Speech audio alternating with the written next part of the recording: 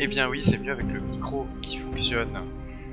Bonsoir à tous, je vais baisser le son de la musique. Voilà, bonsoir à tous, on se retrouve donc pour du Dead Cells sur la superbe web TV Lorraine Sport. Cette web TV pleine de streamers de l'amour et de jeux nouveaux et de jeux français même souvent. Voilà, alors on va se lancer tout de suite dans ce qui est un des meilleurs jeux récents. Sans aucun doute, hein, il est sorti fin mai je crois. Et c'est déjà un jeu incroyable. Alors Dead Cells, hein, développé par Motion Twin. Motion Twin, ce studio français que vous connaissez sûrement pour des jeux incroyables comme la Horde ou la Brute, ces jeux où il faut cliquer. Et du coup qui se sont dit un jour, on en a marre de faire des jeux web, on va faire un Dark Souls de Castlevania Rogue Legacy. Ce qui donne ce que vous avez sous les yeux actuellement.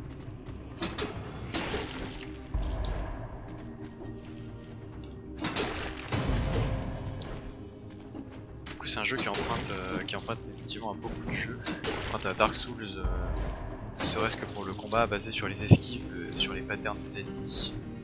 Ce qui était un peu aussi le cas de Castlevania, parce qu'après tout Dark Souls c'est un peu un héritier de Castlevania, c'est un peu la vraie transition de Castlevania.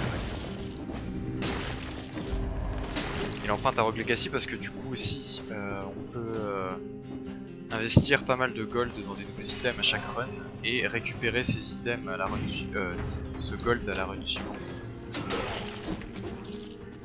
Et aussi un peu parce qu'il y a l'aspect 2D, l'aspect multitude d'ennemis. Après en soi moi j'ai pas aimé Rogue Legacy parce que c'est plus un jeu de farm qu'autre chose. Mais c'est vrai qu'évidemment il emprunte au Metroidvania, ne serait-ce que pour la carte.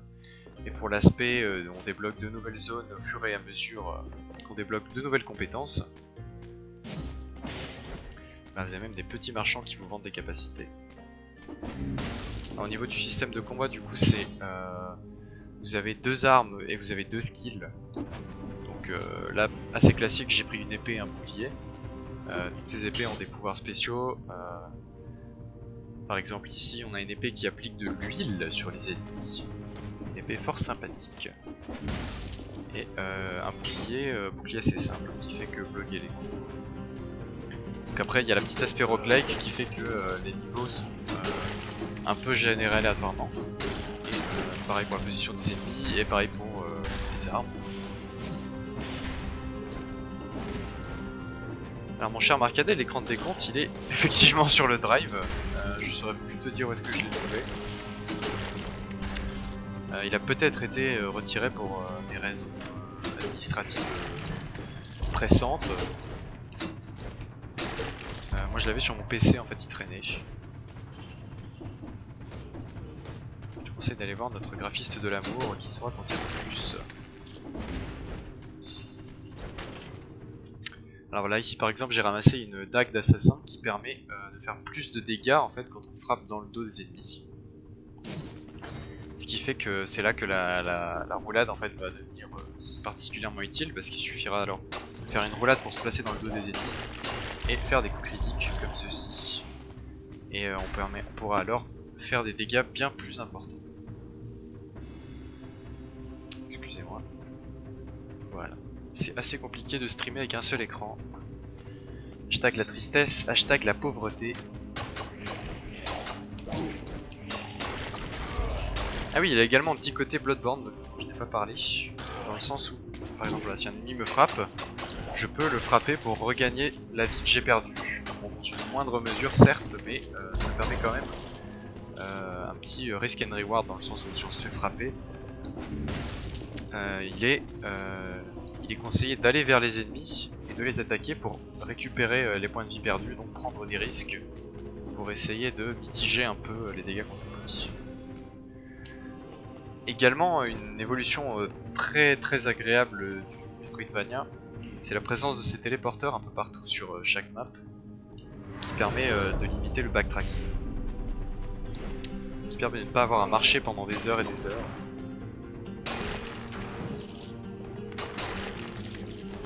Des porteurs qui sont présents qui sont vraiment très nombreux sur les maps. Après la génération aléatoire fait qu'ils sont même parfois côte à côte, ce qui je pense sera réglé au fur et à mesure des patchs, hein, parce que bon, le jeu a sorti il y a à peine un mois. D'ailleurs il y a un nouveau patch qui est dans la branche bêta du jeu pour l'instant. C'est un jeu qui est en bêta avec une branche bêta. Après tout, normalement le early access c'est aussi fait pour tester ce genre de choses. Visiblement les développeurs ont préféré rajouter une branche bêta en plus histoire de garder la branche principale relativement stable. Si de base c'est quand même un jeu qui est extrêmement stable, j'ai peut-être eu un seul crash depuis que je joue, j'ai dois avoir 7 heures de jeu, quelque chose comme ça.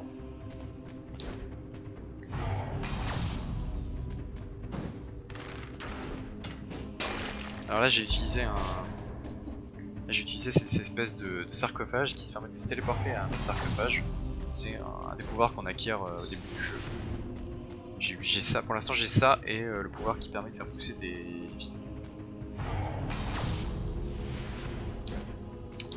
Sachant que du coup le jeu fonctionne en fait par zone. Donc ici je suis tout au début dans les prisons. Et ensuite vous pouvez emprunter différentes portes qui vous amènent dans différentes zones. Sachant que les portes rouges sont plus difficiles et les portes jaunes sont la progression, on pourrait dire logique du jeu. Si vous prenez des portes jaunes, en fait vous aurez des niveaux dont la difficulté augmente graduellement, alors qu'une porte rouge vous amène à un niveau qui de difficulté se place quasiment 4 zones plus loin en fait. Voilà, donc là en fait je suis arrivé un peu au bout de ce morceau de la map. Ici on a une porte payante qui donnerait une amulette qui permettrait d'avoir un continue en cas de décès. Ce que je ne vais pas prendre pour faire un peu le show. Le show et le show. Hein. Voyons voir ce qu'il y a par ici. Déjà vu ici. Sachant qu'il y a aussi un système d'upgrade qu'on peut voir. Non, qu'on peut voir sur l'interface en fait tout simplement. Au-dessus de mes armes, vous voyez, il y a un petit chiffre, il y a marqué 2. Au-dessus de mes skills, il y a marqué 1. Et à côté de ma barre de vie, il y a marqué 1 aussi. Ce qui fait que quand on trouve en fait certains upgrades, on peut choisir de monter une de ces caractéristiques. Même si parfois on trouve des upgrades qui nous forcent à monter des caractéristiques plus particulièrement. Alors on va pas se la jouer on va se la jouer petit ici, hein. On va aller on va prendre le chemin habituel, la promenade du condamné. Parce que ce serait dommage quand même de crever au bout de la deuxième zone, sachant que si on était parti à l'ossuaire ce serait devenu extrêmement compliqué assez rapidement. Surtout que là on a une arme niveau 2 et on n'a qu'un seul upgrade de dégâts, donc on va pas trop faire le malin pour l'instant. Alors également, donc vous voyez en bas à gauche il y a le gold, il y a aussi les cellules qu'on ramasse sur les ennemis. Les cellules c'est ce qu'on perd en fait définitivement quand on meurt, et le gold on récupère une partie. Et les cellules permettent d'investir comme dans Rogue Legacy dans des upgrades. Donc ici soit carrément des nouveaux items qui viennent s'ajouter à la pool totale des items du jeu, soit des upgrades aux items qu'on a déjà, par exemple ici le fouet électrique, ça lui permettrait de faire 5% de dégâts en plus. Également des upgrades comme avoir plus de charges, on a une espèce de fiole d'estus comme dans Dark Souls qui permet de regagner de la vie, qui a un certain nombre de charges, qu'on peut recharger à la fin de chaque map. Ou alors garder plus de gold à chaque décès. Sachant que là je pense que je vais augmenter, je vais essayer de choper la quatrième charge de flasque parce que c'est quand même extrêmement utile. Le jeu d'ailleurs encourage fortement à dépenser toutes les cellules en fait avant de pouvoir continuer, sachant que la porte là ne s'ouvre pas tant que les cellules ne sont pas à dépenser. Il y a moyen de péter la porte mais après vous avez une malédiction. Voilà, et ça permet de recharger ma fiole et de redonner ma vie. Hop. Voilà, donc la petite promenade du condamné, hein. Petit niveau pépère.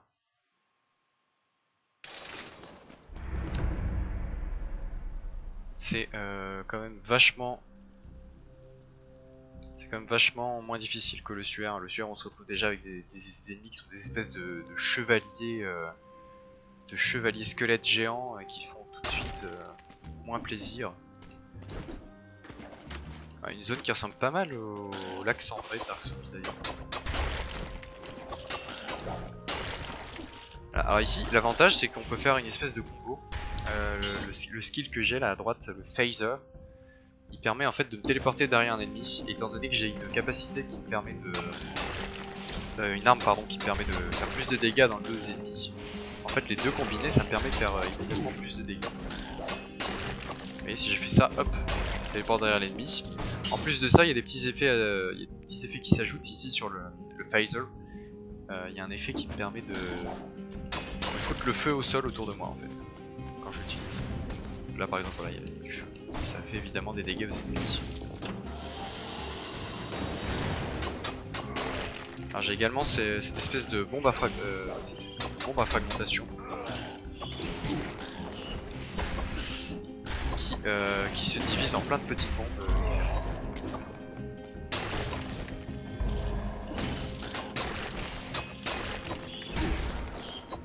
Je fais n'importe quoi.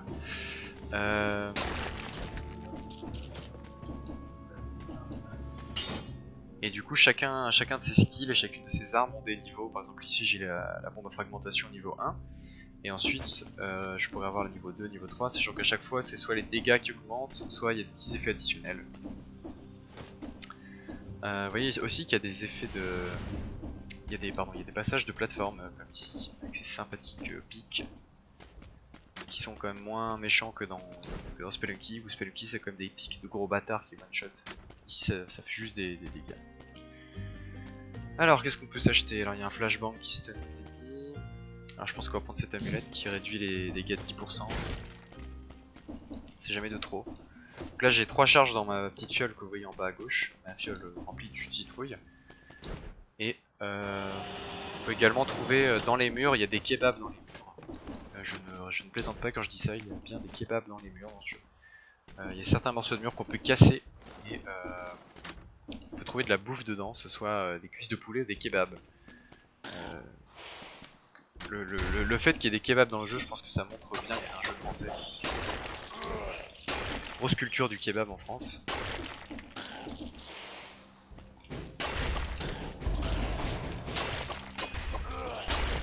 Les cuisses de poulet, j'imagine que ça va être une référence à je ne sais quel Metroidvania. Je me demande si c'est pas un Castlevania, oui. Il y a des trucs comme ça de la bouffe. Je suis en train de dire des conneries. Voilà, donc comme souvent dans les Dark Souls, dans les Dark Souls-like, les ennemis en fait ont des patterns bien précis qu'il faut apprendre. Et ces patterns sont assez, je vais pas dire télescopés, mais les ennemis en fait ils font un petit mouvement de préparation en fait pour annoncer leur attaque. Et du coup c'est ces mouvements là qu'il faut apprendre pour savoir quand est-ce que l'attaque va arriver. Voilà, donc ici une de mes capacités aussi, une de mes runes que j'ai récupérée, c'est une rune qui permet de faire pousser les... Putain. Ouais, du coup si c'est une référence à l'agent 212, si c'est pas une blague, ouais, ce serait un bon jeu franco-belge. Effectivement la rune que j'ai permet de faire pousser des vignes qui permettent d'accéder en fait à ces zones qui sont inaccessibles autrement. Hop. Donc là ça me menait pareil à... Pardon, ça me menait dans les vieux égouts, qui est une progression pas trop méchante encore. On va continuer un peu à explorer parce que ça me permet de choper ces parchemins comme celui-là par exemple. Un parchemin de puissance qui permet d'augmenter soit ma vie, ma force ou mes skills. Je vais augmenter ma force parce que j'aime bien jouer dangereusement. Et ici vous avez une porte sablier en fait. Une porte qui est là pour récompenser les gens qui aiment bien jouer rapidement. Un peu récompenser les speedrunners du jeu. C'est une porte qui se ferme en fait au bout d'un certain temps. Et ici comme j'ai pris beaucoup de temps, il m'indique que la porte est fermée depuis 6 minutes en fait. Ce qui fait que bah, là j'ai absolument aucune chance d'avoir ce qu'il y a derrière. C'est pas des portes qu'on peut détruire comme certaines autres portes. Voilà donc la petite grille de vie. Voilà. Alors eux ils sont super chiants parce qu'en fait ils ont des attaques assez rapides et en plus de ça si on essaie de s'enfuir, une fois qu'ils vous ont repéré, les mecs te chase en fait avec une espèce de capacité de téléportation, on peut le voir là. Qui ressemble un peu à mon phaser, mais qui est en soi beaucoup plus puissant parce que eux ils ont pas de cooldown mais ils peuvent se déplacer un peu où ils veulent. des ennemis aussi qui sont assez compliqués parfois à taper parce qu'on a souvent des armes de mêlée qui ont des portées assez courtes et le personnage n'est pas vraiment fait pour attaquer en l'air.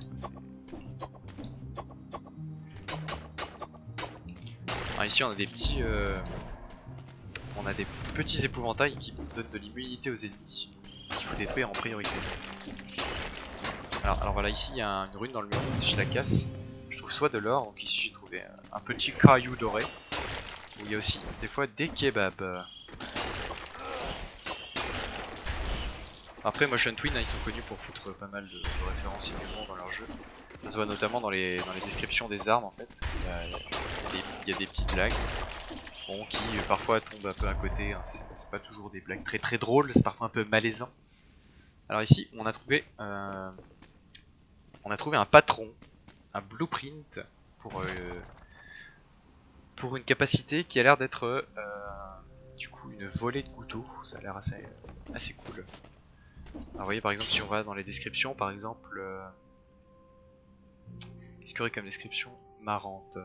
Voilà, alors l'amulette de pierre de lune là que j'ai en bas à gauche, c'est marqué un bel objet qui est caché sous les vêtements, ce qui permet de donner moins de travail aux artistes. Il y a aussi pas mal de blagues comme ça, des blagues un peu méta sur le fait que c'est un jeu vidéo et blagues méta sur d'autres jeux vidéo aussi. Bah, ils s'en privent pas, et après tout pourquoi pas, hein, c'est un jeu qui est extrêmement fun et il n'y a pas de prise de tête.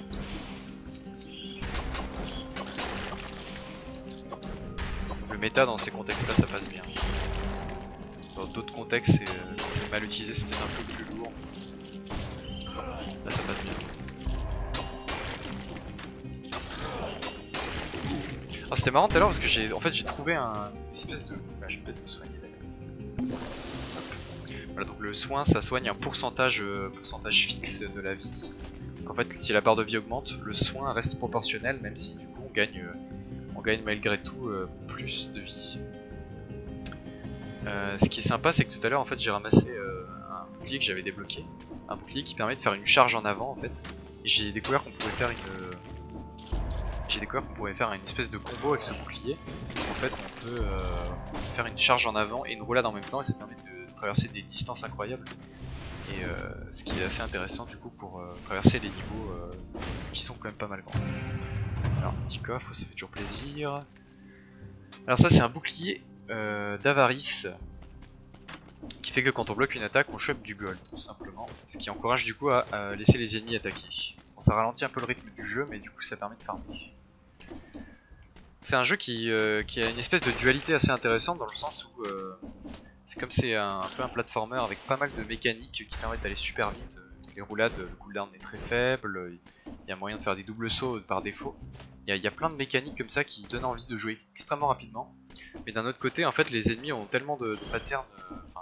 Il y a tellement d'ennemis dans les pièces différentes et il y a tellement de patterns à retenir que souvent, en fait, il est plus conseillé de jouer lentement et d'étudier les ennemis et d'essayer de les attirer un par un, en fait, et d'utiliser les capacités style les bombes ou les grenades pour essayer d'éliminer les ennemis à distance.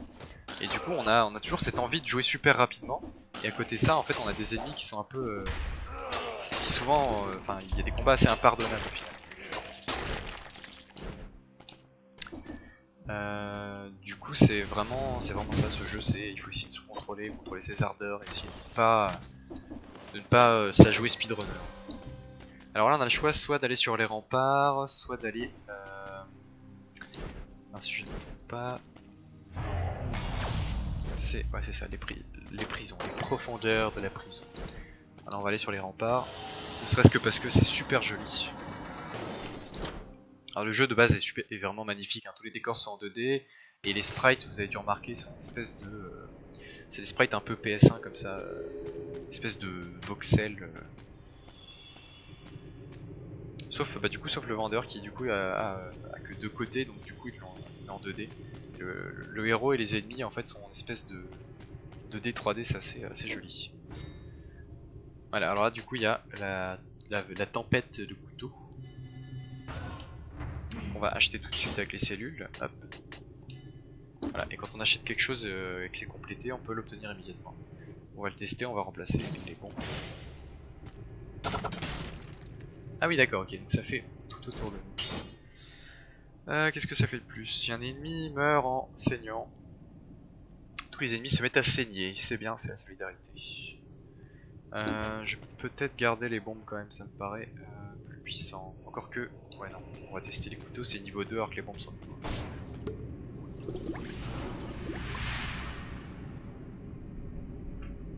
1. Alors, on continue, voilà du coup, on arrive à la 3ème zone, dans chaque zone il y a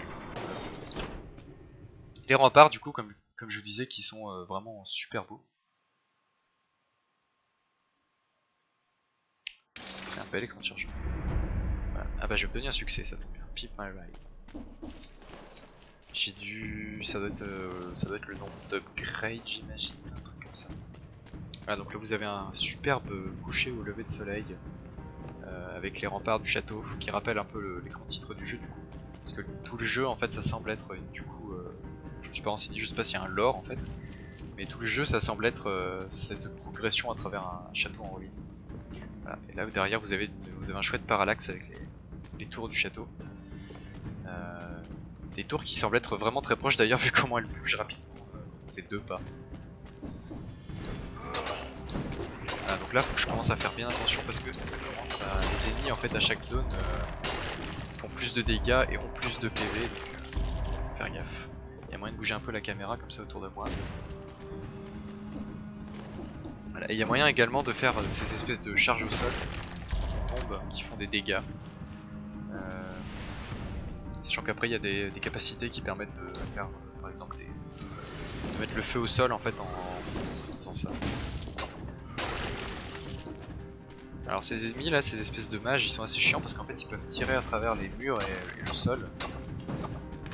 En fait s'ils sont dans une pièce à côté à laquelle vous n'avez pas accès, ils peuvent quand même vous tirer dessus.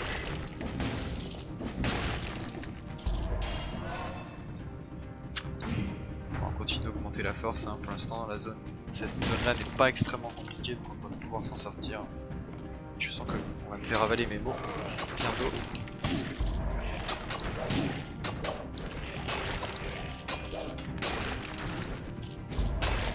Ce qui est sympa avec les ennemis là justement c'est que même si il y a un petit cooldown quand même sur le dodge, ce qu'on peut faire aussi c'est rester au sol après une roulade en fait pour éviter la flèche. Donc si on gère bien ça permet de... enfin il y a des possibilités de gameplay assez différentes. Voilà donc vous voyez il commence à y avoir de plus en plus d'ennemis volants, on a des ennemis boucliers aussi qui chargent avec leur bouclier et dont il est impératif de passer derrière.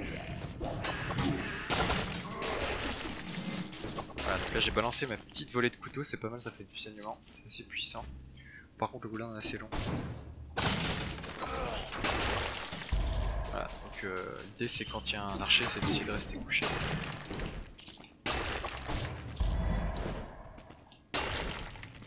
Voilà, donc ça devient assez compliqué quand il y a beaucoup d'ennemis dans les pièces et qu'il faut faire gaffe à un peu toutes les préparations de toutes les attaques, ça devient chaud. C'est pour ça que souvent c'est limite bien de fuir en fait et soit de se faire les ennemis de loin, soit d'essayer d'étudier un peu plus la situation et réfléchir à comment aborder ça. Ah bon là 11 minutes c'est même pas la peine.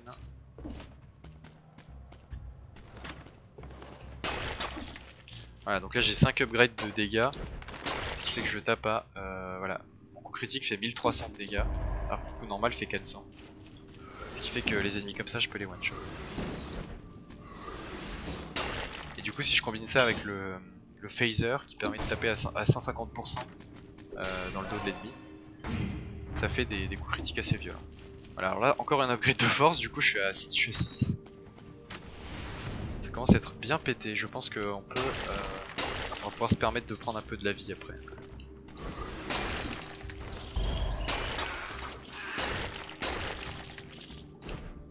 Voilà, sachant qu'on peut interrompre aussi la roulade en fait.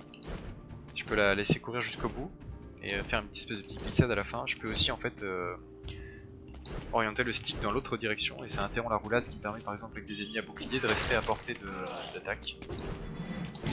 Alors là par exemple j'ai esquivé le premier mais c'était encore en cooldown du coup j'ai pas pu esquiver. Hop.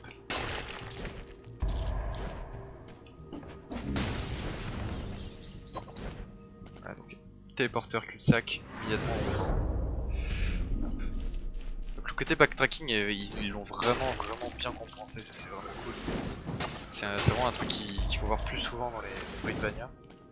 Je sais que j'ai fait Shovel Knight il y a pas longtemps, qui a pas trop ce problème encore aussi, ça va.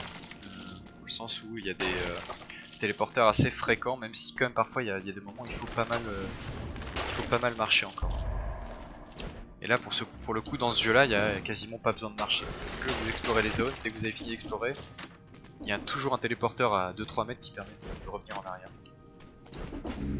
Et ils sont pas trop mal positionnés en général en plus.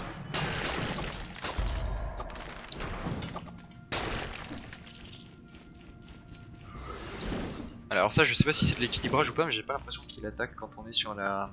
Ouais, il attaque pas quand on est sur la chaîne. J'imagine que c'est de l'équilibrage parce qu'ici je pourrais absolument pas esquiver en fait. C'est assez intéressant. Ah, le phaser qui permet en l'air de se téléporter aussi, c'est pas mal pour gagner de la distance. Surtout que le phaser en soi c'est... Enfin, mes skills sont au niveau 1 et c'est 1,8 secondes de cooldown, c'est absolument rien quoi. C'est vraiment, je sais pas s'ils vont le nerfer au bout d'un moment ou quoi, mais c'est absolument nul. Alors là je suis un peu dans la... Voilà, ok. Voilà. Pourquoi faut toujours faire attention. Là je suis tombé dans une salle où il y a un ennemi élite, qui sont des ennemis un peu méga résistants, et si on les vénère, ils pètent des câbles et ils invoquent d'autres petits ennemis pour les accompagner. Qui d'ailleurs je pense est un équilibrage en fait contre la capacité du phaser, parce que du coup vu qu'ils invoquent plein de personnes, enfin plein d'autres ennemis, on peut pas phase directement derrière l'ennemi élite, on peut pas pour pouvoir lui faire plus de dégâts. Alors là l'avantage c'est que du coup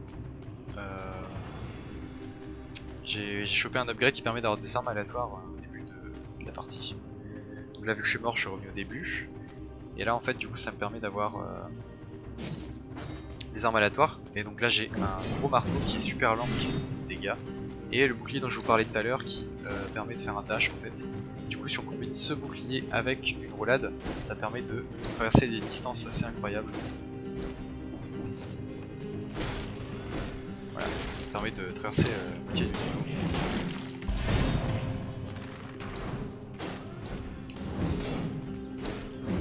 Voilà, vous remarquerez d'ailleurs que l'archer aussi fait des dashs. Et certains ennemis, quand on est trop proche d'eux, en fait, comme les archers, vont faire des dashs pour s'éloigner et avoir une distance suffisante pour leur arme.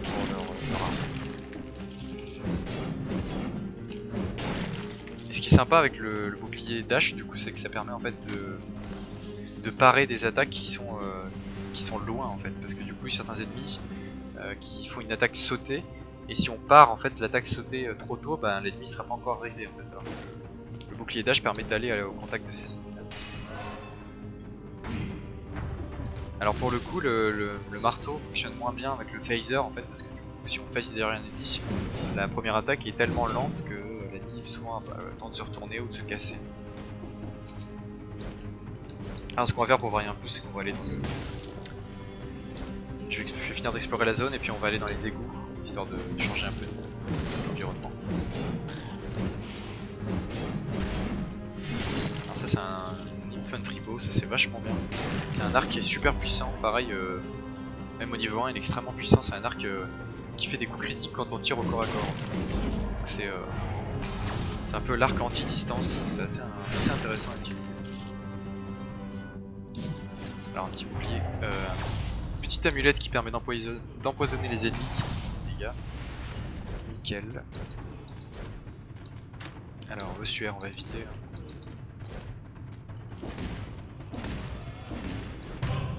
Ah alors ça c'est un coffre maudit. Alors on va faire le beau jeu, on va le prendre. Voilà, alors le coffre maudit ça file un item, ça file du fric et des cells. Mais en échange en fait, au prochain dégât que je me prends, je meurs instantanément. Et pour enlever la malédiction, il faut que je tue 10 ennemis. C'est assez vénère quand même, donc on va essayer de se la jouer safe. Alors, à droite ou à gauche? Allez, à droite. Voilà, un coffre normal. Qui est quand même plus rassurant à voir. Et puis lui au moins il parle pas.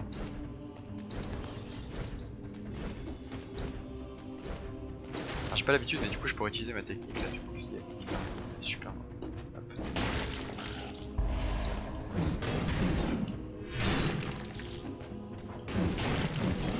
Ah, donc là, je vais pas hésiter à utiliser mes items hein, parce que un dégât et c'est fini. Alors reste net, nickel. Ah, il reste encore 5 ennemis et c'est bon. C'est vraiment sympa ce système de malédiction parce que ça fait vraiment...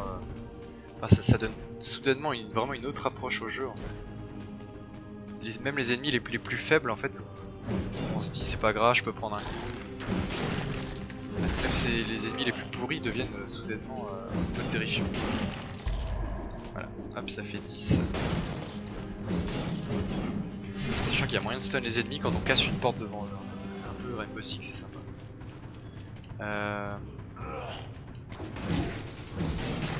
Voilà.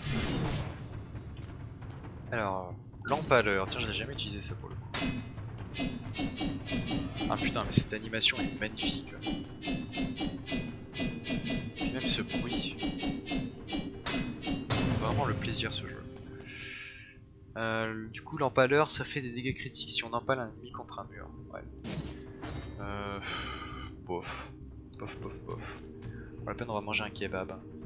Qui ressemble plus à une espèce de pâte de poulpe sur un stick. Hop. Voilà, sachant que dans la vie les kebabs ça redonne pas de la vie, c'est plutôt l'inverse.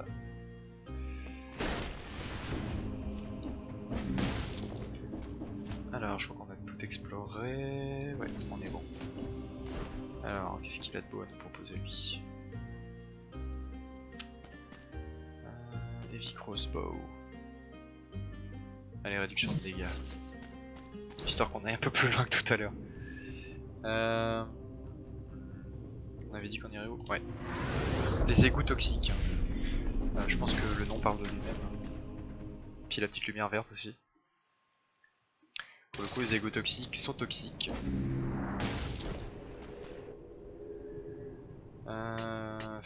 Allez, on va continuer d'investir dans ça. C'est marrant parce que du coup, j'investis dans des charges pour ma flasque. Alors qu'au final, la plupart du temps, je meurs en fait sans avoir le temps de me soigner parce que je me fais déborder d'ennemis dans une pièce.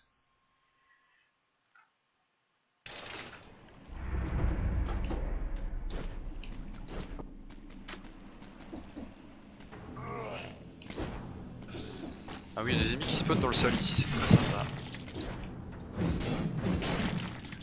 Je crois que c'est également ici, ou alors au niveau d'après, on a une espèce de machine qui fait spawner des blobs avec des épées, enfin, c'est du grand n'importe quoi. Oula, ouais. Voilà, alors 1, le poison, comme on disait. Alors grenade 3, c'est mieux que grenade 2. Ah. Les mathématiciens vous le diront.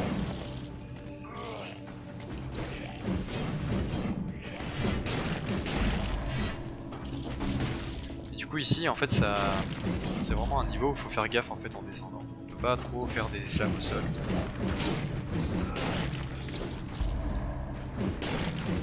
Je crois que je vois aussi si le projectile des scorpions passe au-dessus quand on se baisse. Ça peut être intéressant.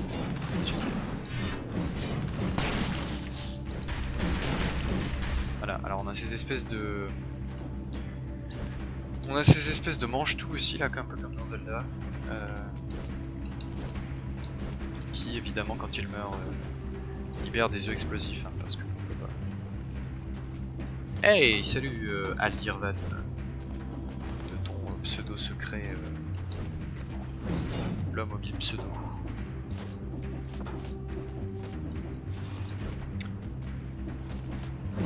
D'ailleurs Aldirvat je suis sûr que toi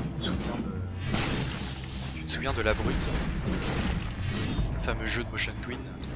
Donc à l'époque on avait un peu subi ça sur les forums JVC, les gens qui postaient un peu à tout va leur lien à La Brute.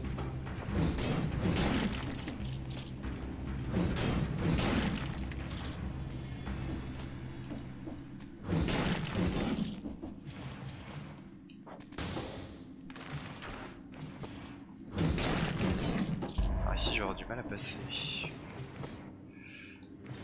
Sacré labyrinthe quand même.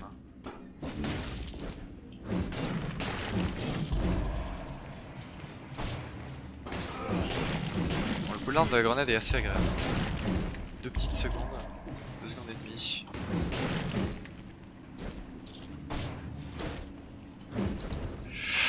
Voilà, alors faut faire gaffe aussi, il n'y a pas de dégâts de chute, il y a un stun de chute. Qui fait que si on tombe de trop haut au milieu d'ennemis, on se retrouve stun et un petit peu dans la merde.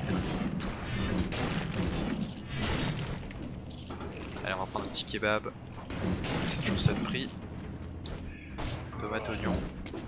Sans carottes râpées, hein, parce que des fois ils en mettent et on sait pas pourquoi. Alors ça, oui, ça c'est super chiant. Ça devient super dangereux dans les niveaux suivants, ça. C'est le genre d'ennemi qui est assez facile à tuer, mais par contre une explosion, c'est les ennemis kamikazes et une explosion ils s'en finissent immédiatement, quoi.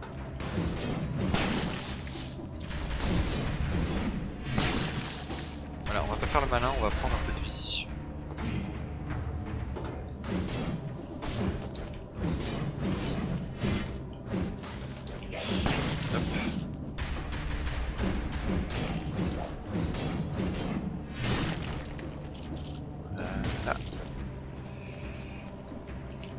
À chaque fois je me retrouve bloqué au milieu du couloir, pour aucune raison.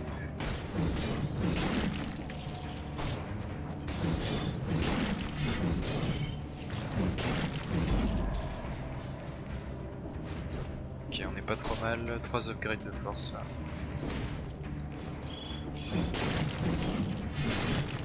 Toujours notre bouclier magique. Ah mais ce combo la bouclier roulade c'est tellement bien.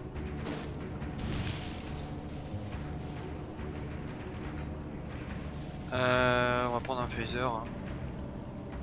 J'ai envie de dire c'est plus utile que le flashbang ne serait-ce que pour faire ça. Alors flashbang 2, ok.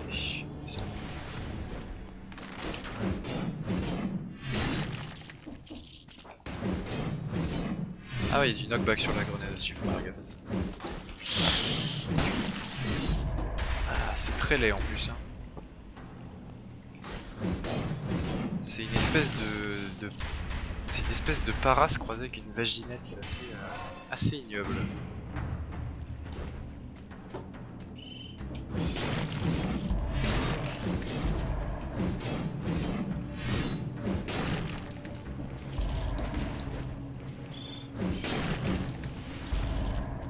Alors l'avantage des bestioles vertes c'est quand même qu'elles viennent immédiatement en contact. Contrairement aux chauves-souris rouges de merde là, qui se baladent un peu en dehors de l'écran et qui sont impossibles à toucher.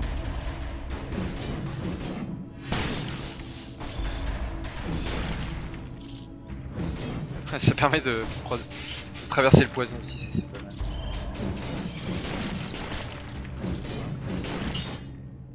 Ah, c'est le phaser en fait qui permet de libérer un nuage de gaz poisonné.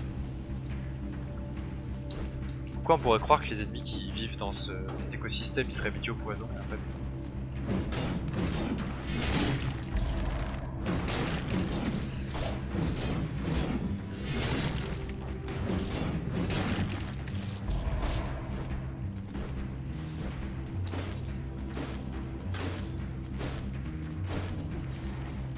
Alors il nous reste là et on peut...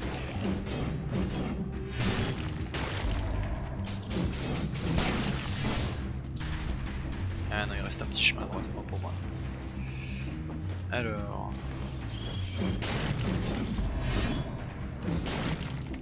Tiens, lui il a rien pris, c'est bizarre. Certains ennemis craignent le poison et d'autres pas, c'est assez arbitraire. Peut-être parce qu'il est vert et qu'il y a un code couleur.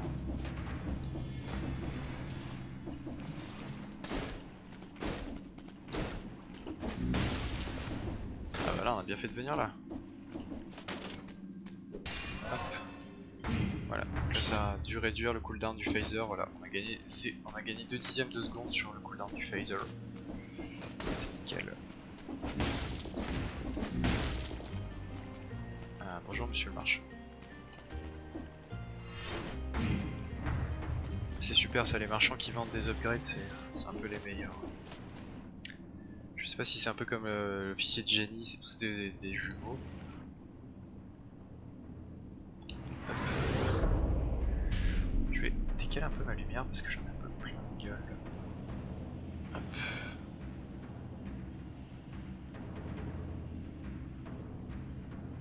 Voilà, je suis un petit peu moins blanc comme ça.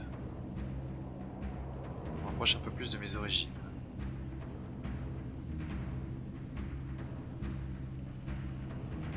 Ouais, ça passe. Alors...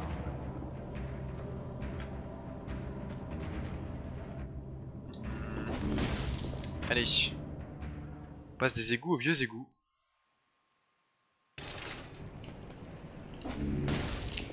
Qui sont comme les égouts normaux, mais en brun. Parce que la couleur brune, c'est associé à la vieillesse. Les couches, tout ça.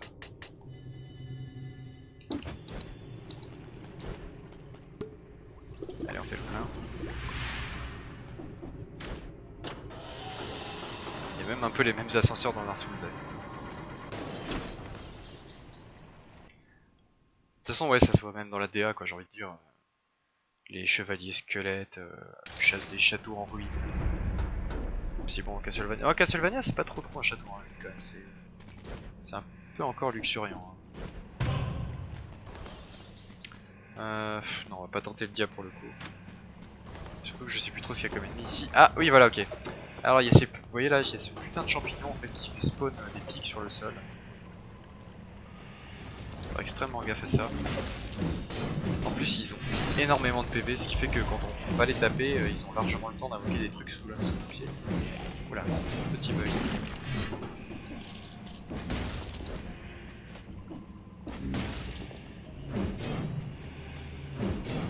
Ah tiens.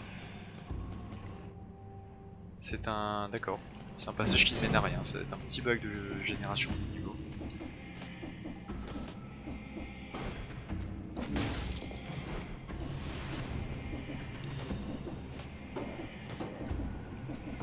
Ben y a pas fou là.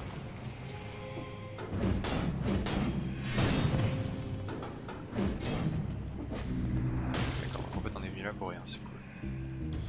Eh oui, j'ai qu'un seul téléporteur pour l'instant.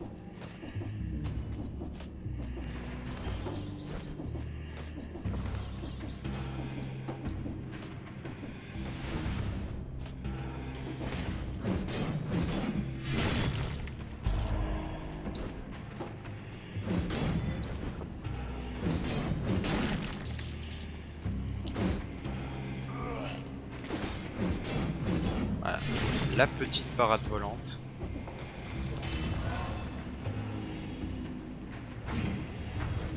Ce qui est assez marrant aussi, c'est que les ennemis en fait interrompent leurs attaques quand on ramasse des parchemins. C'est une espèce d'équilibrage. Ah, ouais, c'est logique en même temps parce qu'on est immune. C'est toujours marrant à voir.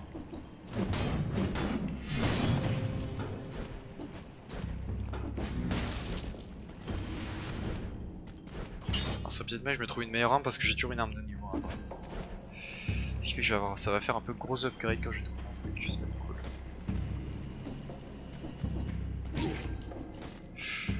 Faire gaffe à ça.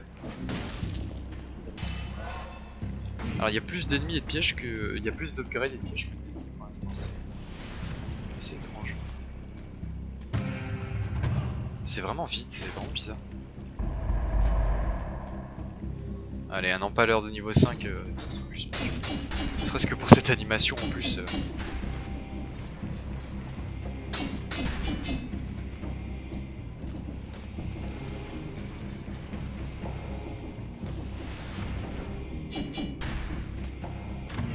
Alors ça génère un ennemi.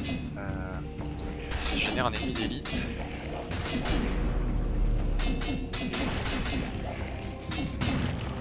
Voilà. Ce que c'est bien avec l'empaleur, c'est que c'est vraiment une arme qui a une portée. Pour faire des trucs comme ça. Et les ennemis d'élite ils dropent du loot assez cool. Du coup, par exemple, là il a droppé grenade niveau 6. Qui fait que les ralentissements liés au gel durent 4 fois plus long. Ce qui est quand même super cool. Voilà, franchement on est bien stuffé. À la limite ça fait Dynasty Warrior avec cette arme. C'est assez violent.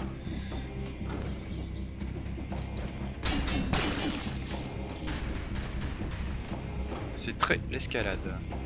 C'est très la chute.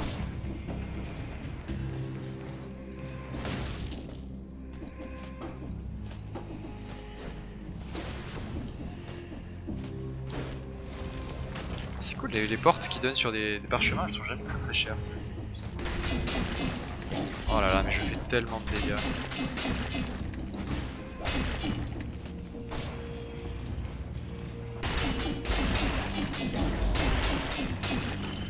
L'avantage aussi, c'est que quand on est dans le tas comme ça, avec une arme qui a de l'AOE, il suffit de continuer à taper pour regagner immédiatement tous les PV grâce au système de regain de vie à la Bloodborne. Donc ça c'est assez cool. Puis en plus elle a aucun warm-up sur l'animation.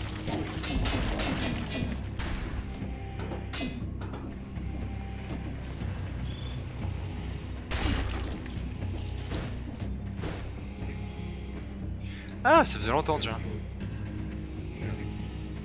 Alors lui en fait il m'avait demandé, c'est très rare qu'il y ait des PNJ dans le jeu d'ailleurs, lui il m'avait demandé de lui ramener une rune en fait, et la rune quand je l'ai trouvée je l'ai gardée pour moi. C'est la deuxième rune qu'on avait trouvée qui permet d'utiliser les sarcophages pour se téléporter. Et là donc du coup elle me dit ah donne-la moi. Voilà, et là on lui dit non parce que bon... Voilà. Assez impoli ce héros. Voilà, donc j'imagine que ça va devenir un boss ou un truc comme ça.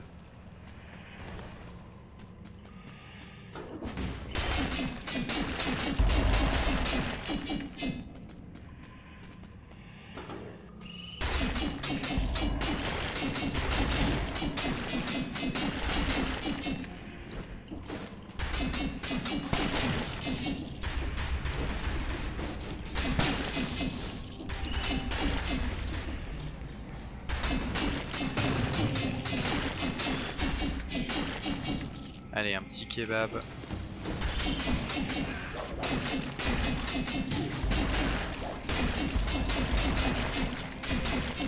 Ah, le souci c'est que parfois il y a tellement de particules quand il y a autant d'ennemis que là, le scorpion derrière il a beau balancer son projectile, on ne voit absolument pas et c'est super compliqué d'éviter ça. En tout cas j'aime beaucoup cette arme, ce petit empaleur là. C'est en train de devenir une de mes armes préférées. Putain, mais des kebabs partout, c'est pas possible, on est en dessous de... On est en dessous d'un kebab quoi.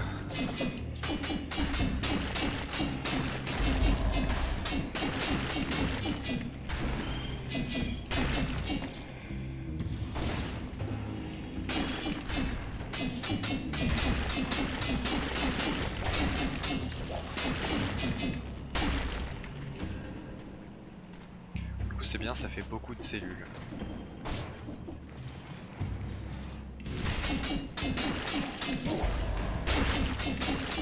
D'ailleurs je sais pas si je streamerai à nouveau sur ce jeu, mais dans tous les cas si vous avez des idées de jeu avec le titre du jeu, je suis preneur. On a déjà fait un brainstorming sur le Slack de Lorraine eSport. Si vous avez des propositions, je suis ouvert.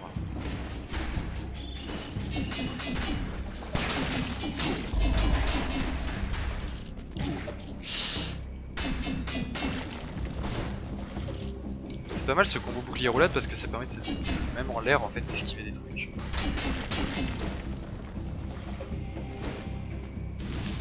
Alors, on va aller régler son compte à ce putain de champignon.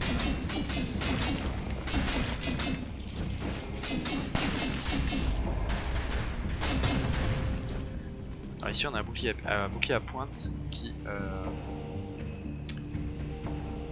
fait des dégâts quand on bloque les attaques.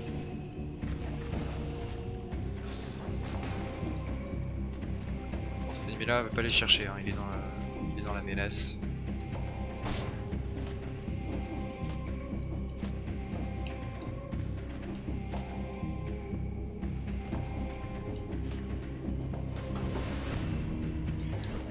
Tiens, bah également j'en profite tant qu'il y a des gens qui regardent ce stream. En fait ce week-end, donc notre belle association Lorraine eSport a été invitée par la Guild of Gamers, qui est une association de Terville, une ville à côté de Thionville, pour participer à la Guild of Gamers Convention. C'est la deuxième édition qu'ils organisent. On sera aux côtés de l'ANA France également. Donc nous on sera chargé de tout ce qui est commentaire des tournois. Et également d'animer la web TV. Donc vous pourrez retrouver normalement ça en direct sur notre web TV ici même. Également sur la web TV de Guild of Gamers et probablement sur la web TV de la France également. On va hoster tout ça dans tous les sens. Voilà, donc si vous êtes dans le coin de Thionville, même à Metz, hein, à la limite c'est pas très loin, il y a un train qui passe à Thionville, il y a des bus assez fréquents après. Mais si vous êtes sur Thionville, n'hésitez pas à passer hein, ce week-end. Les inscriptions aux tournois sont encore ouvertes, il y a certains tournois où il reste des places.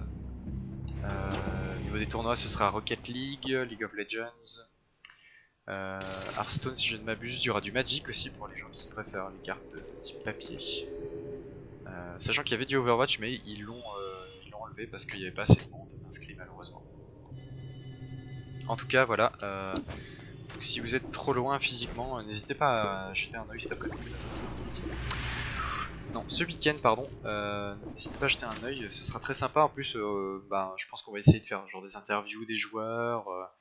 On va essayer de retransmettre en direct aussi, on verra si c'est faisable parce qu'à 17 h samedi il y a le conservateur de Thionville qui vient jouer des musiques de jeux vidéo en live en fait. Et je pense que ça peut être, enfin, je sais pas ce qu'ils ont prévu en fait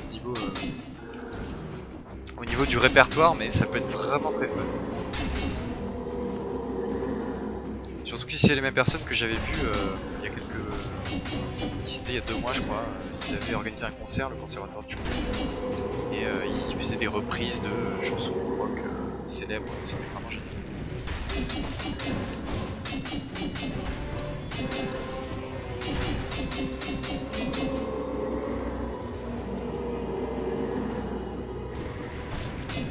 Alors ça c'est du coup le premier boss du jeu qui est un peu 100% inspiré Bloodborne, j'ai envie de dire. Ne serait-ce que pour le côté expérience scientifique ratée et le côté le pont sous la lune.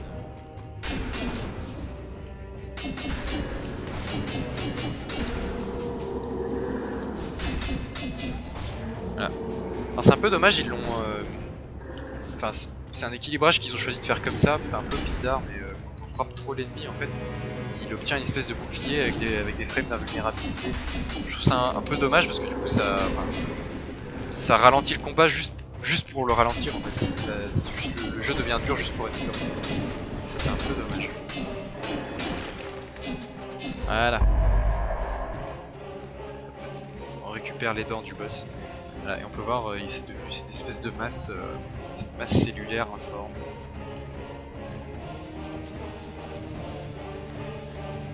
Les musiques sont très cool aussi.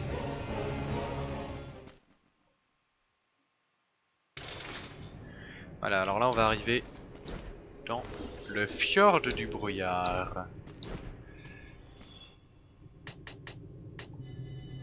Un niveau assez joli aussi, ma foi. Qui pour le coup fait penser un peu à Dark Souls 2, notamment la baie des pirates.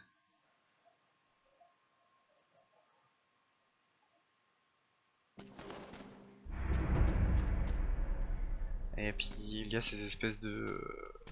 je sais pas trop comment décrire ça. Espèces de vikings samouraïs, c'est assez bizarre. Qui ont des haches de jet qu'il faut éviter.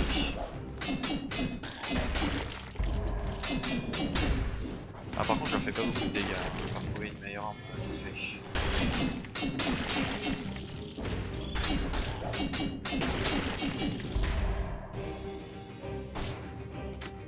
Voilà, et à partir des niveaux comme celui-ci, en fait, on commence à... En fait, c'est un niveau qui est linéaire, et en fait, au lieu d'avoir des zones qui continuent vers le bas ou vers le haut, en fait, on peut rentrer dans les maisons, et parfois ressortir aux étages. Je trouve ça sympa comme idée, ça apporte de la variété.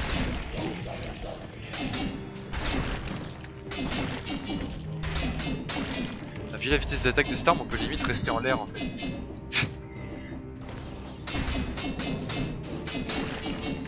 Toujours éviter la hache quand elle revient. Alors, qu'est-ce qu'on a là? Ouais. Alors le phaser c'est dommage, à mon avis c'est pour l'équilibrer, mais il n'y a pas de niveau sur le phaser en fait, ce qui fait qu'il n'y a pas de phaser 1, 2, 3, 4, 5. peut-être parce que de base c'est déjà suffisamment pété. Alors ça permet de placer une tourelle qui tire des flèches automatiques, mais j'ai jamais trouvé ça très très utile vu que la toile a une PV limitée et se fait détruire assez rapidement par les ennemis.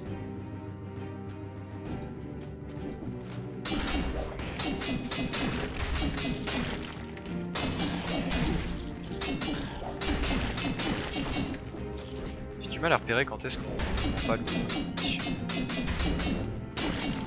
normalement je crois qu'il y a un texte particulier quand on fait des coups critiques.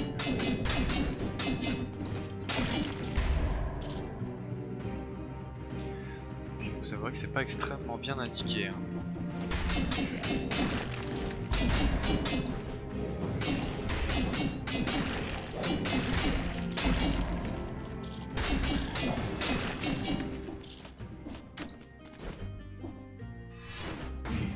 Alors ça c'est un peu le vendeur parfait, hein. C'est un cuisinier qui a un cookie géant sur sa spatule. Il est debout sur un sac qui est dans un nid et il vend des kebabs. Ouais non, tout est normal dans ce jeu. Alors là j'ai récupéré une amulette qui permet de faire du feu quand je fais ça. Sur les longues chutes apparemment. Voilà, nickel. Ah, ce qui est marrant aussi c'est qu'il y a des dialogues marrants.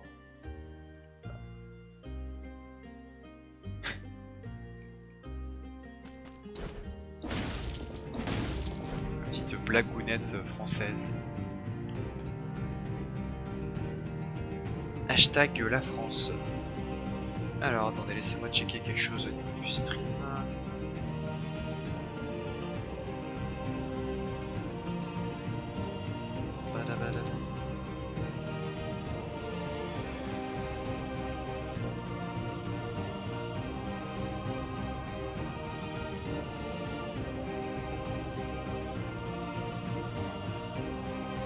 Là j'ai mon navigateur qui est en train de décéder.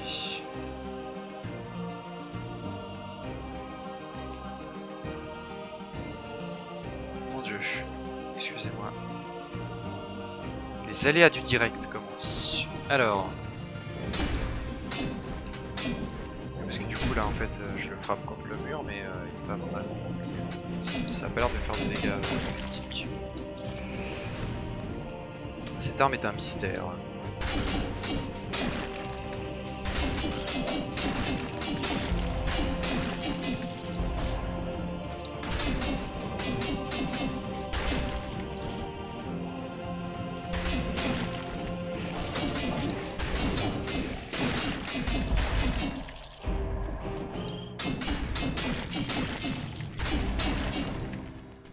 Alors là il y a des pirates avec des canons portatifs qui sont super chiants. Je ne sais pas pourquoi.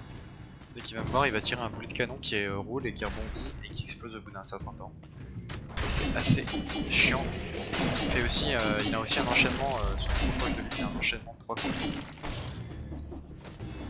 Une espèce de droid combo qui fait assez mal aussi.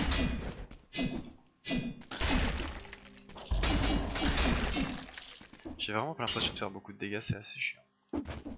Je sais pas si c'est à cause de l'arme ou parce que j'ai pas assez de grade.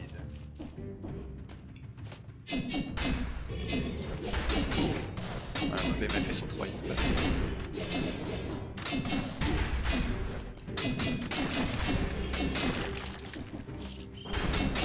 Ça commence à se corser, voilà. Faut vraiment faire gaffe. Surtout que son boulet il explose au contact, donc aucune marge d'erreur.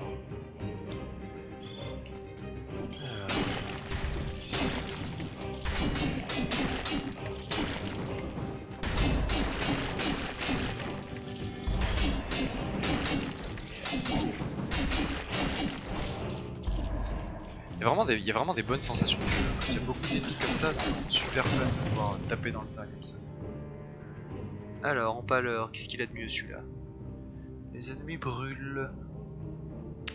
Mais encore. Bon, ouais, je vais garder celui que j'ai, je pense.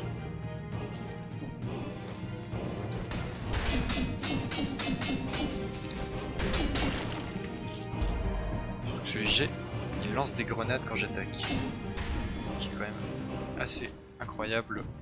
Oh, une lance en métal.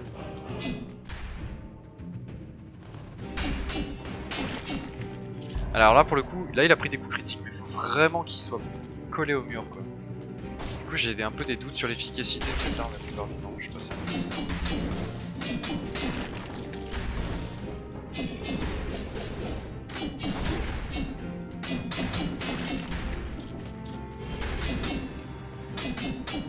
Tiens, il a trébuché.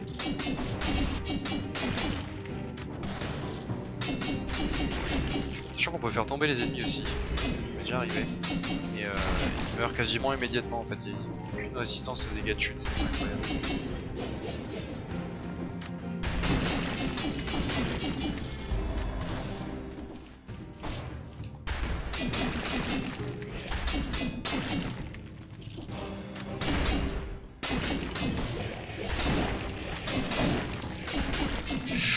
Non, je vais me calmer là. Alors l'idée de cette map c'est en fait de réussir à prendre une porte qui amène sur les toits et ensuite de sauter de toit en toit pour revenir en arrière pour aller aux zones qu'on n'a pas faites. C'est assez cool. Bon, sauf quand on se prend des boulets de canon dans la gueule évidemment.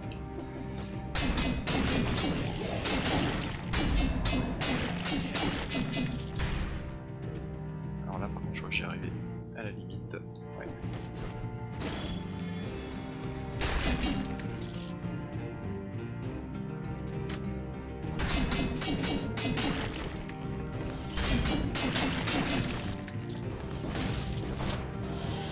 Ah, je crois qu'on est bon pour une nouvelle zone ici. Ouais, le cimetière. Ah merde, par contre on est à l'intérieur. Pas de map à l'intérieur, raison.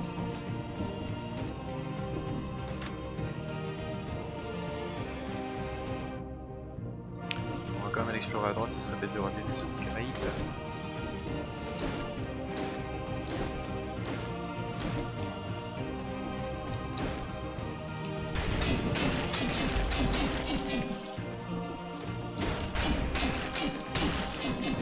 Ah putain, pour le coup, alors là il a pris énormément de dégâts. Il faut vraiment que l'ennemi soit dos au mur, mais c'est extrêmement dur de les passer comme ça.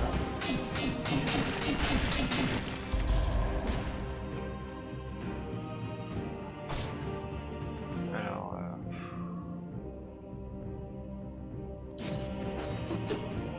ouais, là on va switcher sur ça. Alors ça c'est l'épée jubilée. Épée qui vous rend extrêmement sexy. Permet de jouer à 4. Alors le souci c'est que l'épée en fait elle ne fait que mettre de l'huile sur ses petits. Et après l'idée c'est d'enflammer le sol, enfin de trouver un moyen de trouver cette huile. Un classique du jeu vidéo j'ai envie de dire. Ça c'est sympa aussi, ça permet de placer une espèce de broyeur au sol. Je vais garder quand même ma grenade de glace parce que c'est quand même vachement utile. Ne serait-ce que pour que les pirates de merde arrêtent de tirer. Ouais, j'ai l'impression que c'est quand même plus efficace.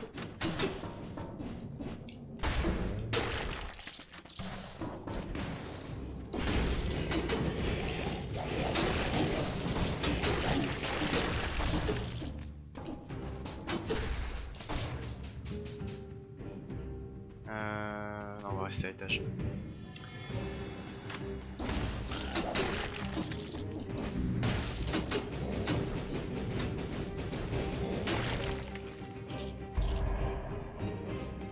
Ah ouais, ça c'est le risque avec les amulettes, c'est qu'on sait jamais sur quoi on va tomber.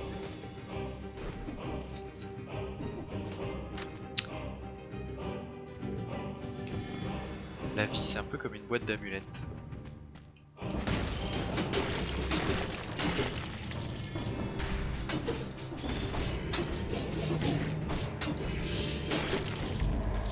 Ok, on va faire gaffe là quand même. Un peu plus et l'ennemi nous pète à la gueule et c'était fini.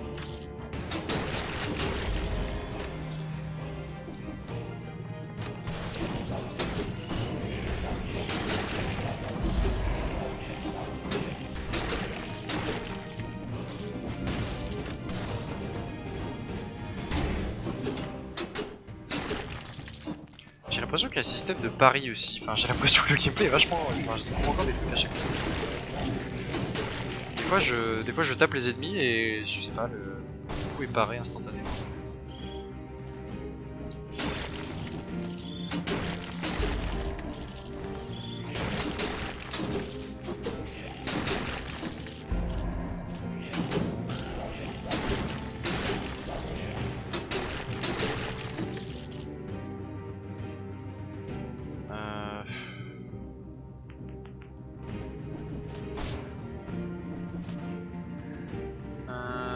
Est-ce qu'on tente la Bloodsword? Allez. Bloodsword 6. Plus. Ah oui, non, on perd le plus 1 de force du coup.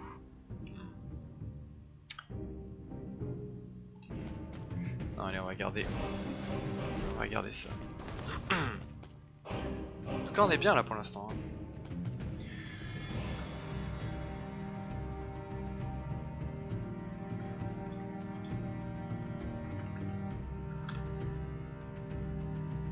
Désolé, je faisais un petit test du chat. Mon navigateur fait des signes.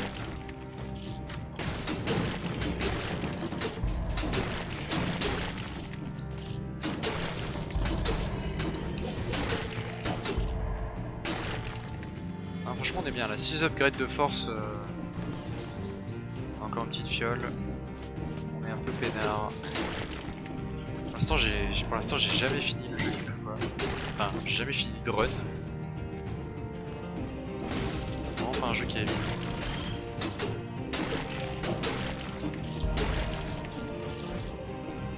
Putain, on a 50 cellules là, ce serait bête de mourir.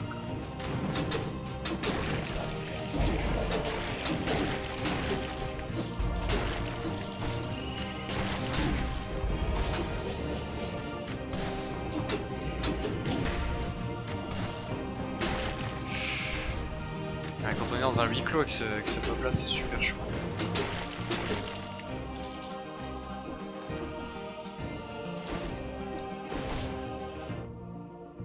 Alors...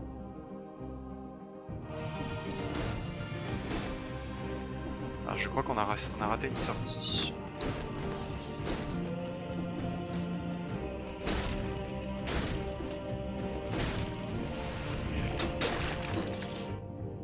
Déjà on avait raté un TP.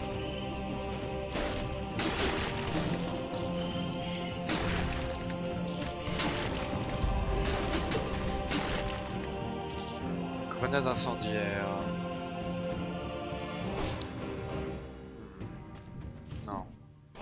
Honnêtement, le stun, j'ai l'impression que sur certains sites, c'est quasiment obligatoire.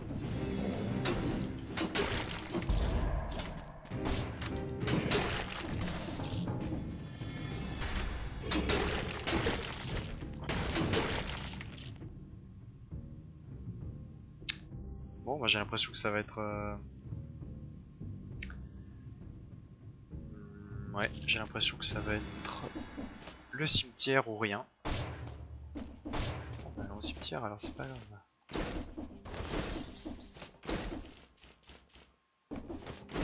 Juste, ça a pas l'air juste très réjouissant, c'est tout.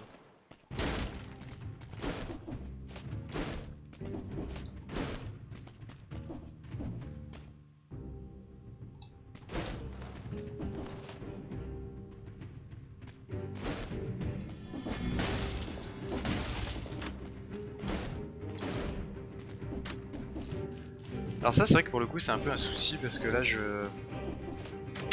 comme le cimetière en fait est dans une pièce, il est pas indiqué sur la map générale et du coup je sais plus quelle porte j'avais emprunté pour y aller. C'est un peu compliqué.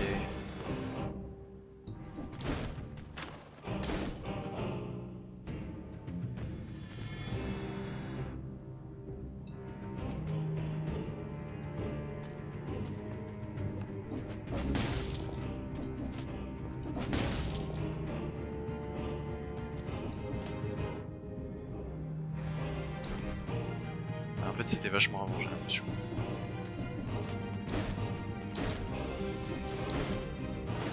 C'était vachement avant.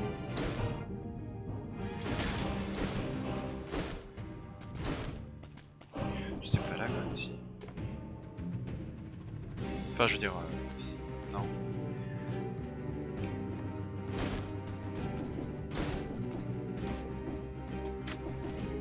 Ah d'accord, ok, c'était vachement plus tôt en fait. Ah oui, c'était carrément au début.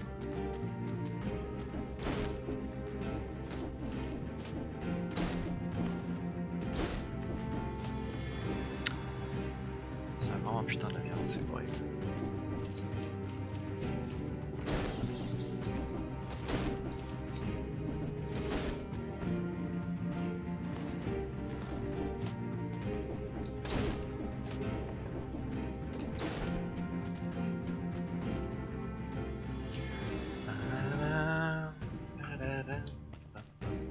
Voilà.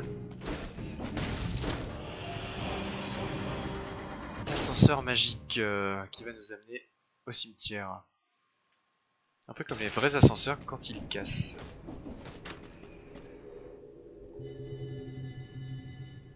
Voilà. Hop. Le banquier est content.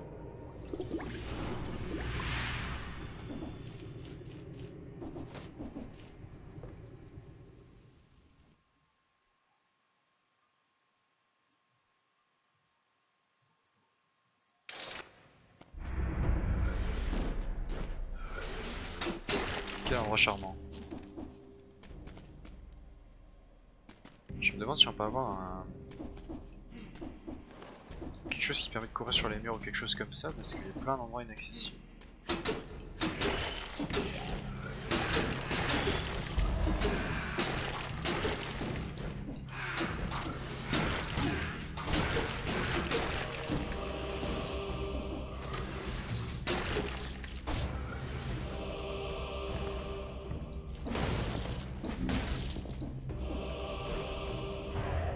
C'était vraiment un endroit très utile. J'ai l'impression d'avoir raté quelque chose. D'accord, il y a juste rien. C'est sympathique.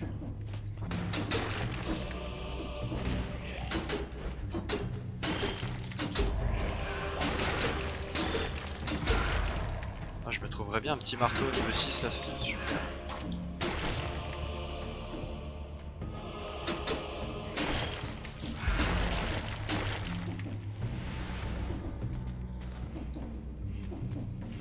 Je me souviens une fois aussi, j'ai perdu une partie. J'étais arrivé, je crois que c'était ici justement. J'ai eu un freeze au moment où j'ai sauté par-dessus un des pics et j'ai raté mon double saut. C'était pas vraiment le meilleur moment de ma vie.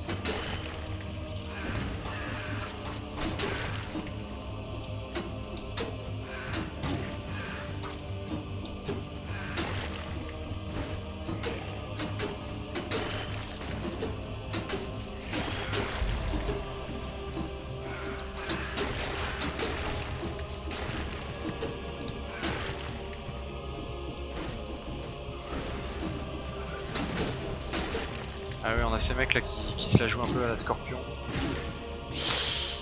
Ah les pics ils font tellement mal ici, c'est vrai. Ces mecs qui se la jouent un peu à la scorpion en fait, qui lance une espèce de grappin pic qui ramène le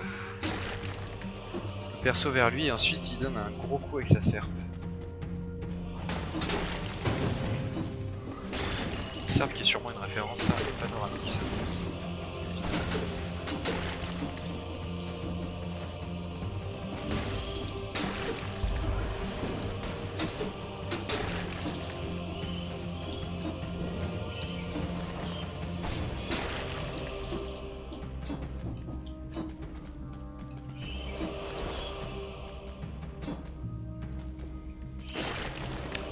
Voilà, bon coup de bouclier dans ta gueule.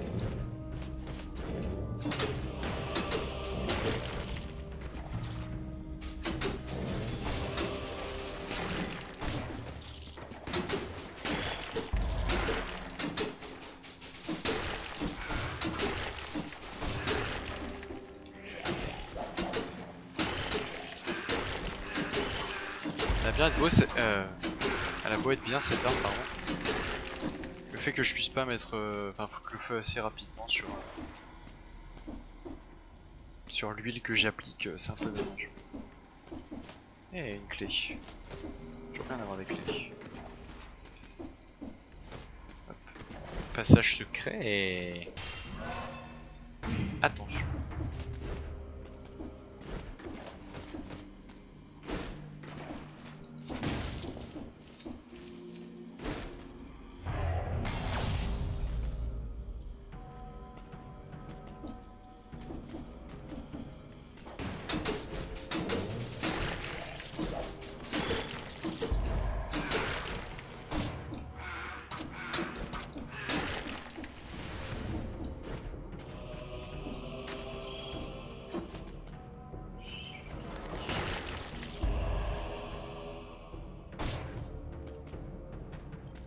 Je me demande, je crois que j'ai jamais dépassé le cimetière moi. Je sais pas ce qu'il y a après. Alors, Bloodsword 7. Plus 1 skills.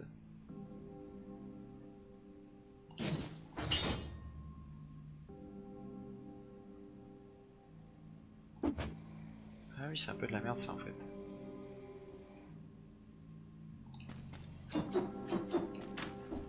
Je perds le point de force comme prenait l'autre épée du coup. Ouais.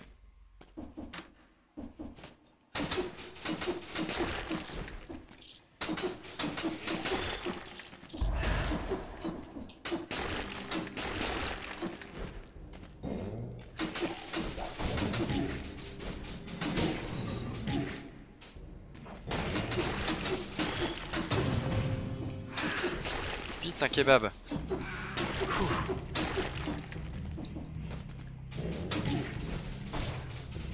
Sauvé par le kebab, comme dit l'expression.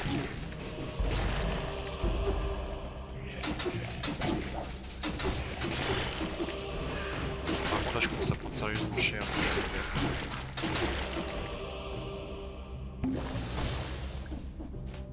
Ouais, en fait on va pas farmer autant. Peut-être essayer de s'approcher de la fin de la zone. Il y a un ennemi qui génère de la brume, en fait c'est chiant parce que tu comprends plus voir l'ennemi.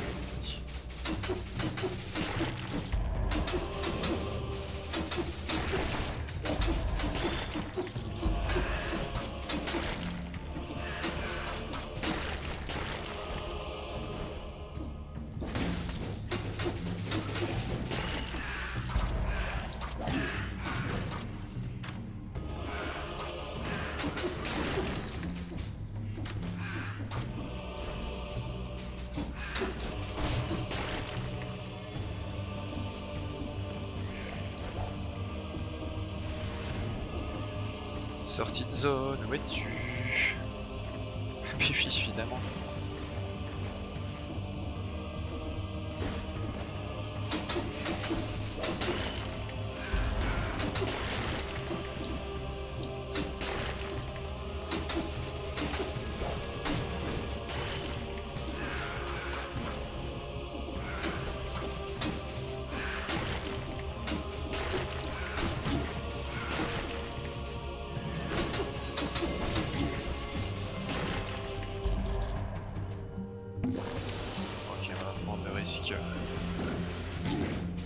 Non.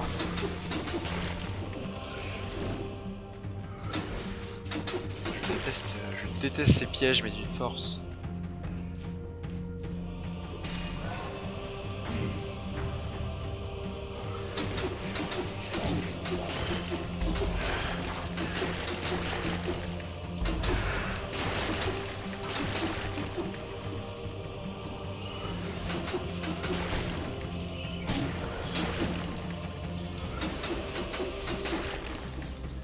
Bon, c'est beaucoup de bourrinage pour l'instant, mais...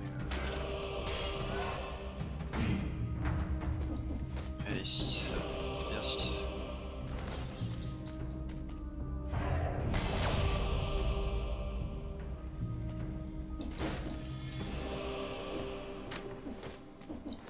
Par contre, ça veut dire qu'on n'a pas trouvé l'interrupteur là.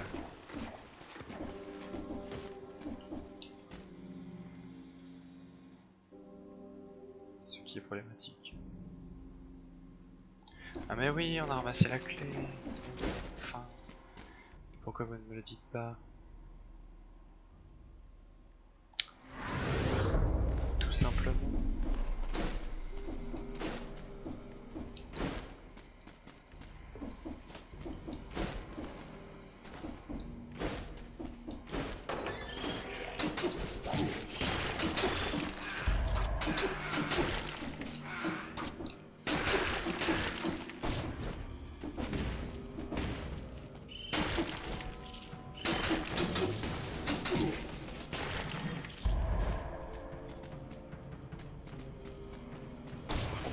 la merde, on a plus de soins.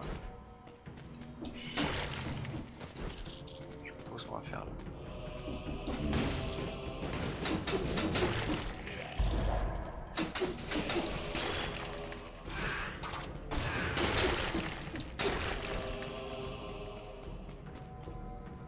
Une sortie rapide serait agréable et appréciée.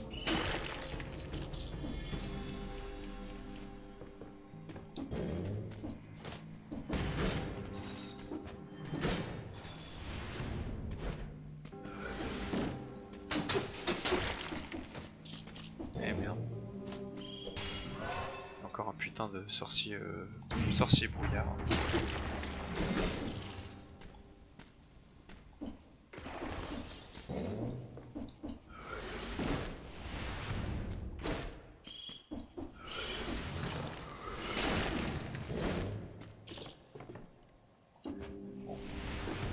Je trace. J'ai quand même envie de voir ce qu'il y a plus loin.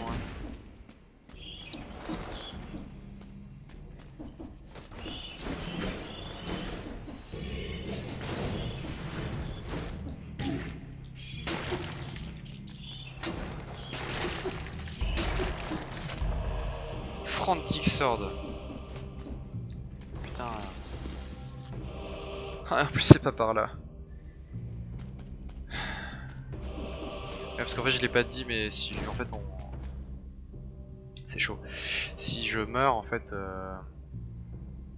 sans avoir donné le blueprint à un marchand, le blueprint est bien sûr perdu.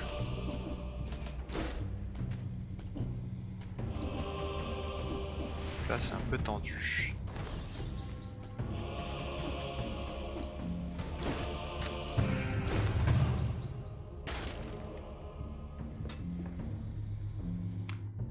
Alors ça c'est fortement apprécié.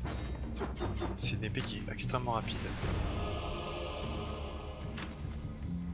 Oh, j'ai jamais fait ça. Intéressant. Écoutez, je pense que le stream s'arrêtera quand je vais mourir. Moi comme ça ce sera simple. Enfin, en plus je peux l'acheter tout de suite. Ah, les bonnes armes à risque. Plus de dégâts lorsque moins de vie. Très bien.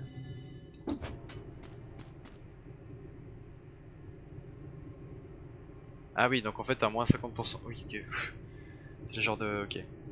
Moins 50% de vie, ça tape en coup critique tout le temps. C'est quand même extrêmement violent.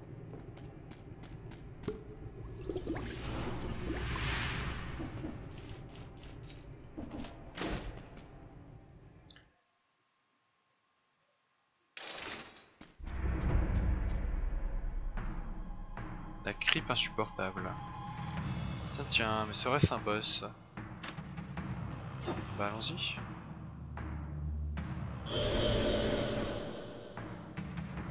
Putain, mais qu'est-ce que c'est beau, j'en peux plus. Ah oui, d'accord. Donc il est vénère, d'accord. Mon dieu, la caméra s'éloigne. Qu'est-ce qui se passe? Ok, ma barre de vie.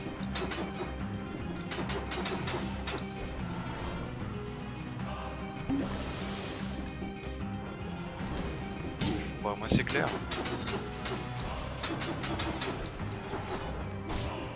Et il a des petits pics qui lui poussent en plus quand il charge. Putain, je lui ai rien enlevé comme vie quoi. Horrible.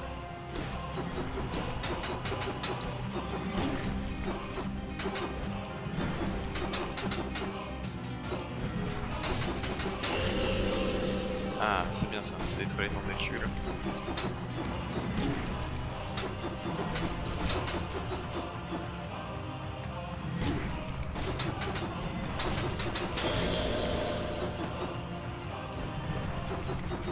Cadence s'accélère.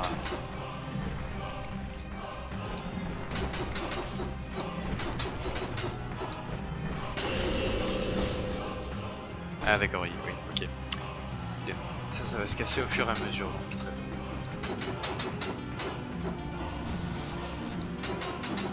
Il a de la AOE. Double attaque à distance.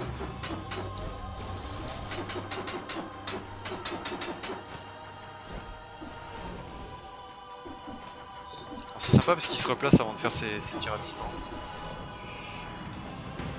J'ai réussi à dodge.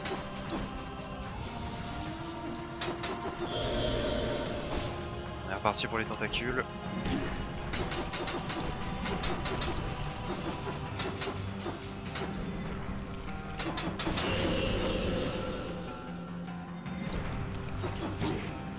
Ah putain, elles font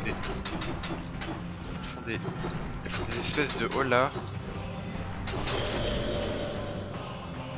Il y en a une qui fait une hola et l'autre qui... C'est horrible.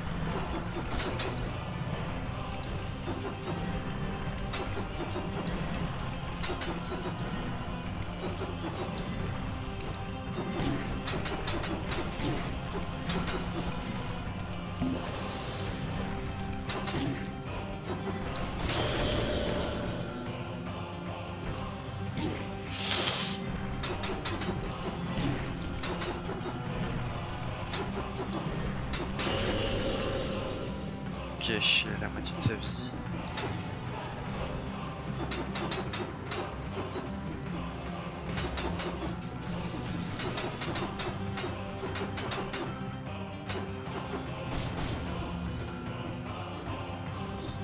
Ça me rappelle beaucoup un des boss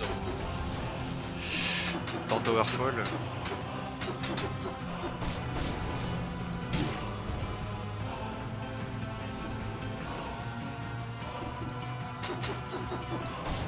Et bonne phase de shoot them up.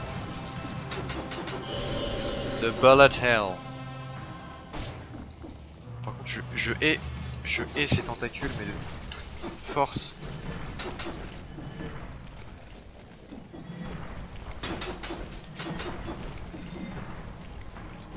Par contre cette tentacule folle est super drôle.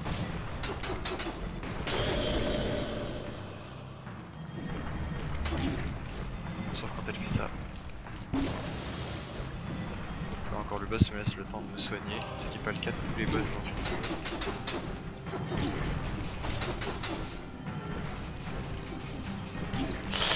Ah putain, faut vraiment que je fasse gaffe à ça.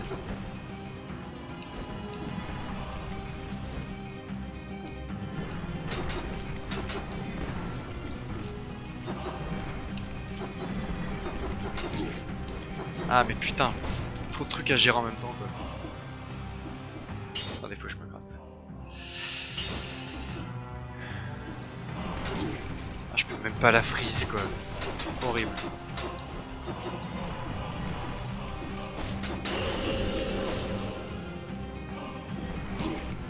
Ah mais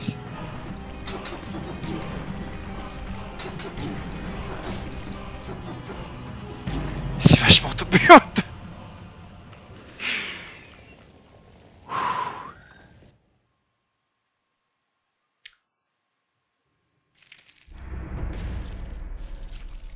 Il y a quand même un gros pic de difficulté, c'est assez hallucinant. Ne serait-ce que parce que le premier boss, on peut arriver et lui enlever la moitié de sa barre de vie en 5 secondes, et celui-là, putain, j'avais 7 d'upgrade, j'avais une arme niveau 7. J'imagine que la difficulté va être ajustée, je sais pas si ce sera vers le haut ou vers le bas, mais d'ici là, damn. Hey. Ok, un 3 petits secrets. Sympa. Dans la salle du début, en plus, j'ai jamais fait gaffe. Bon. Moi, je vais m'arrêter là parce qu'il fait à peu près 45 degrés dans mon t-shirt. Voilà, c'était Dead Cells. Hein. J'espère que ça vous a convaincu, même si bon, le jeu est sorti il y a un mois, donc je vous conseillerais quand même d'attendre un peu plus. Sinon, au niveau association, du coup, ce week-end, comme je l'ai dit tout à l'heure, nous serons à Terreville pour la Guild of Gamers Convention. On sera sur la partie commentaires des tournois et retransmission sur la web TV. Donc, si vous ne pouvez pas vous déplacer jusqu'à Terreville, c'est ce que je vous conseillerais quand même de venir parce que ça va être super sympa. Mais si vous ne pouvez pas venir, ce sera retransmis sur la web TV Lorraine Sport, la web TV Guild of Gamers et la web TV Nana France. On va hoster tout ça. Ce sera tout le week-end. Si vous souhaitez venir sur place, il y aura de très bons burgers, il y aura des tournois Hearthstone, même des tournois Magic, des tournois Rocket League, des tournois League of Legends, des tournois FIFA. De quoi satisfaire à peu près tout le monde. Je vais vous remettre sur l'écran de pub. Hop, voilà, l'écran de pub. Également un tournoi Street Fighter 5, effectivement, excusez-moi. Et comme vous le voyez, le samedi, un concert jeux vidéo, également, par le conservatoire de Thionville, qui promet d'être fort intéressant. Je suis assez curieux de voir ce qu'ils vont jouer. Voilà, donc, sinon niveau planning de la web TV, je vais juste regarder ce qu'il y a demain, histoire quand même de faire bien mon boulot. Alors demain il n'y a rien, par contre vous retrouverez le monsieur Zelob vendredi soir de 20h à 22h. Ce sera du Rainbow Six de haute qualité, connaissant le skill de l'ami Zelob. D'ici là, moi je vous retrouve peut-être la semaine prochaine, on verra bien. Peut-être pas sur du Dead Cells, peut-être sur du Rocket League, j'ai bien envie d'en faire. Et peut-être pas tout seul, si j'arrive à trouver un coéquipier. En bonne compagnie, c'est toujours plus agréable. En attendant, je vous souhaite une bonne soirée. Je vous fais des gros bisous. Allez, à bientôt.